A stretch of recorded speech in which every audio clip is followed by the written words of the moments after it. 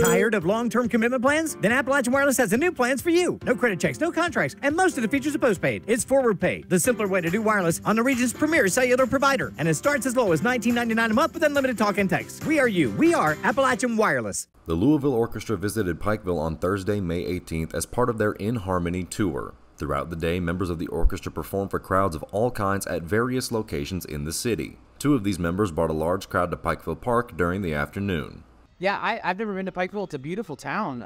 I was walking around this morning, and I'm glad we have such a beautiful day to enjoy. There's so much going on. I love the little street with the umbrellas. I think that's really cool. And just all the little shops and little boutiques. I think it's really fun. Yeah, it's cool. I mean, we've been doing a very varied program. There's a lot to offer, and I think everyone can connect with it.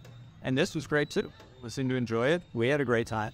After splitting up for smaller performances during the day, the orchestra will be playing as a complete ensemble at the Appalachian Wireless Arena at 7:30. Everyone is welcome to attend for an evening of classical music. I think we're just so happy to be out here in Pikeville and in Eastern Kentucky. I think it's really special for the orchestra to be on this tour and to bring some of the beautiful music that we play to the people of Appalachia. And we're so proud and happy to be here. We hope that as many people come out as possible. We understand people have other priorities, but the more people that come out, the more we can get our talents out into the state.